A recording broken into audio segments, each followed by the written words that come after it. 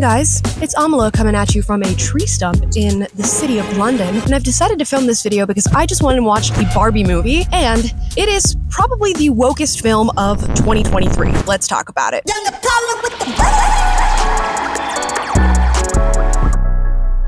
Guys, before we get into this video, please like and subscribe. I want as many people to find this channel as possible so you know what to do. Now, yes, I had to come to you from this park just to talk about the Barbie movie, which I just took time to see. I sat through it in its entirety, and I think it is the wokest film of 2023. Now, before we get into plot summary on this film, I want you guys to remember the original message of Barbie, that young girls and women can do anything that they want. Hey, girls can do anything, right, Barbie? Barbie has thousands of different careers. She shows up in the world in 100 different ways, and she's encouraging young girls to keep that mindset, and always has encouraged that mindset within young women. By all reasonable markers, we would call the original Barbie a feminist, at least a first or second wave feminist. But there's been much debate about this film in particular. Amy Schumer said that the original take of this film was not going to be feminist enough. There's been much back and forth on this film. I actually, when I got asked the other day, like, is Barbie a feminist? I was like, well, she's actually like the level up from that, because if you look at Barbie Land at the beginning, like the Barbies are on top and the Kens are kind of disregarded. So I was like, well, that's not equal. No, right. So whatever the opposite of misogynist is, actually Barbie's like.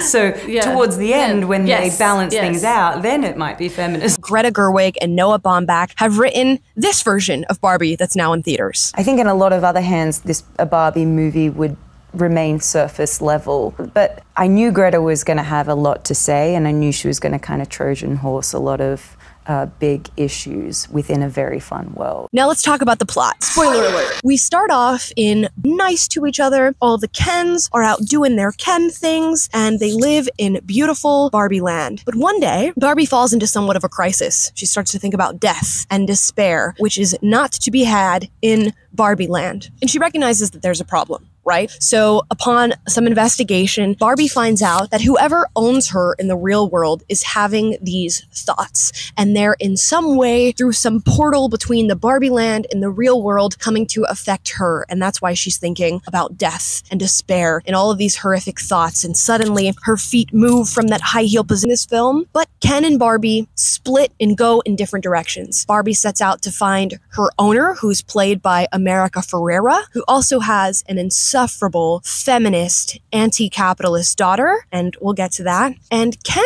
goes around and discovers what the real world is like. He realizes that the real world is a patriarchy, that it is run by men, and he's so excited about this idea. Because back in Barbie Land, he feels almost forgotten. People aren't looking at him, people aren't paying attention to him, so he has a brilliant thought. He's going to bring the patriarchy to Barbie Land. So Ken splits from Barbie, he goes out on his way, he heads back to Barbie Land. Meanwhile, Barbie gets in her own crisis. She goes to the Mattel executive headquarters and gets in some trouble there, but eventually America Ferrera, who plays her owner, and her insufferable daughter end up saving Barbie, and they decide, we're gonna go back to Barbie Land ourselves. So the three of them head back to Barbie Land, and when they arrive, they realize that Ken has turned Barbie Land into a patriarchy. Now the Kens are running Barbie Land, it's called the Kendom, and all the other Barbies that were living there before are now brainwashed by the idea of patriarchy. They're handing the men beers, they're acting subservient to them, they're doing whatever it is they ask. They've lost all of their intelligence. And Barbie is, of course, very upset about this. So they decide, we need to fix Barbie Land. They end up deprogramming a lot of the Barbies through these radical speeches about feminism and how hard it is to be a woman and how dumb and horrible men are. And they rise up again, pit the Kens against each other, and while the Kens are fighting, they restore Barbie Land back to its matriarchal glory.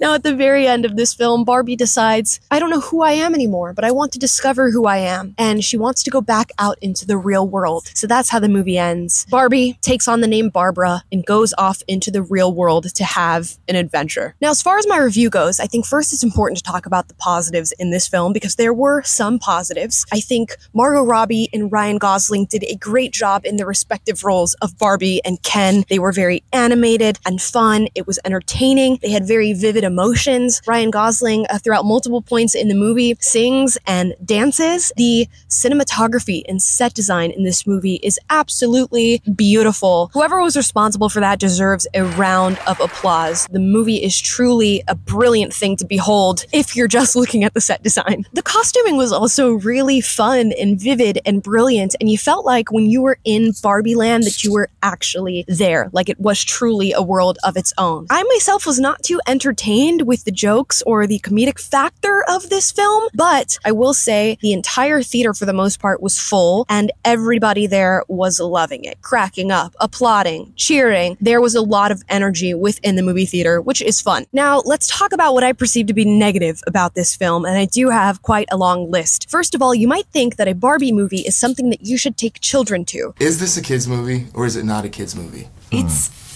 This is such like a thing people say when they do press for a movie. They're like, it's for everyone. But it was literally crafted to be for everyone. Like this, Greta said from the beginning, like, this is a big party and everyone is invited. I would not recommend that. It is certainly not a film that I would show to my future children, whether they are boys or girls. The overall messaging of this film is not a healthy message for young people, or really anybody. Plus, mixed in throughout the horrible messaging about patriarchy is a lot of sexual innuendo, a little bit of bad language as well. Now let's talk about the spooky patriarchy. It is a massive through line throughout this entire film. In fact, the word patriarchy is unironically mentioned in this movie more times than I could count. The entire plot of this film is contingent upon the belief that the real world is in fact a patriarchy, that men are constantly running and controlling things, even though they're not that bright and they don't really have good character. Guys, I kid you not, there are multiple speeches, I mean direct speeches in this film about how horrible it is to be a woman, all the different strifes that we go through, what it is to live under a patriarchy, how horrible and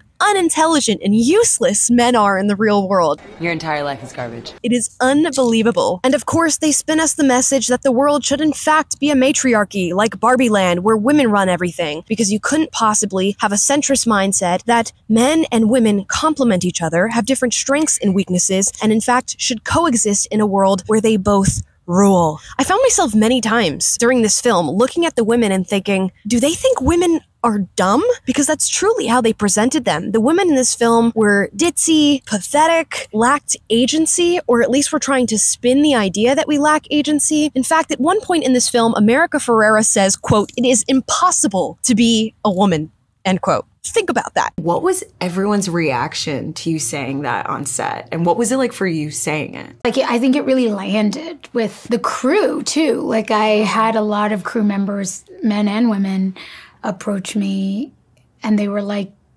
really felt it. Sure. Yeah. Okay. There's also a quote at the end of the film where one of the Barbies says that in the future, Kens will have as much power in Barbie Land as women have in the real world. And this is supposed to be a ha-ha moment because women truly have no power in the real world and we're always stuck under the thumb of our oppressive patriarchal men. That's a joke. No, I get it, yeah. And of course, I must point out the irony of this being a feminist film while casting trans actresses to play women. Now let's move on from the women to the men in this film who are largely playing Kens or the executives in the real world. There is not a single quality man in this entire movie. They are ditzy, they are feminine beyond belief, and they lack good character and strong morals all across the board. But that's exactly what the movie wants you to think about real men. You get the men in the real world who are sexually harassing Barbie. One of them even assaults her as she steps into the real world of Los Angeles, California. You get the executives who are constantly belittling women while also being really unintelligent themselves. If this movie wants to leave you with any message, it is the message that men suck. He deserves it because she's Barbie and he's just Ken, and he's totally fine with that. Forever. We should hate them and that we should live in a matriarchy. And they must mention the dynamic between men and women in this film. We all know that Barbie and Ken come together as a couple. For many of us, they were meant to be in love, this perfect pair of woman and man. In this movie, none of the Barbies are really in love with the Kens. In fact, the only point in this movie where Barbies actually show romantic affection towards their Kens is when they are brainwashed by the patriarchy. And just something that I thought was a funny note, this movie clearly hates capitalism, but also has within it. Very poorly done product placement for the 2024 Chevy Blazer. It's like people only do things because they get paid. And that's just really sad. I mean, it sticks out like a sore thumb. I wonder how much money they made off of that within our capitalist system. But guys, I think you get the gist. I could go on and on about this film and all the different contradictions and all the different poor messaging. But I'll leave you with this. The film wants to let you know that it hates patriarchy, it hates men, it hates beauty standards, it hates capitalism, it hates Eurocentrism, and most of all, it hates Barbie and Mattel, the company responsible for the creation of Barbie, even though that's exactly what the film is meant to be about. As I said before, the audience in this theater really enjoyed the film. I was not with them on that one, and maybe it's because I'm sensitive to wokeness and super cynical, but to me, this movie just wasn't it. There could have been a much better storyline, a more appropriate storyline for especially the young women in particular who are going to want to see this film. And overall, the messaging was a complete miss on what the actual world is like, at least through the lens that I'm looking at it. But I'm sure this film is going to make a lot of money. All the theaters that I looked at were completely sold out for many of the showtimes of this film. So many women in particular are talking about going to see it. Margot Robbie says this is going to be $1 billion film, and I'm not sure that she's going to be wrong on that. If you went and watched the film, you let me know your thoughts in the comments down below. I would love to hear it. I think they've completely ruined what was the original message of Barbie, that women truly can do anything, and that we're not in a patriarchal system being held down under the thumb of the white heterosexual man. All right, guys. That's it for me. I'm gonna get out of this park because people are staring at me while I'm filming this, and it's making me anxious. Okay, please like, subscribe, click the notification bell to be notified every single time I post a video for you guys, and comment down below. What are your thoughts on the movie? Did you like it? Did you hate it? Was it exactly what you expected? And that's about it. As always, I encourage healthy debate in the comments, so duke it out, but do so respectfully, and I'll see you guys next time.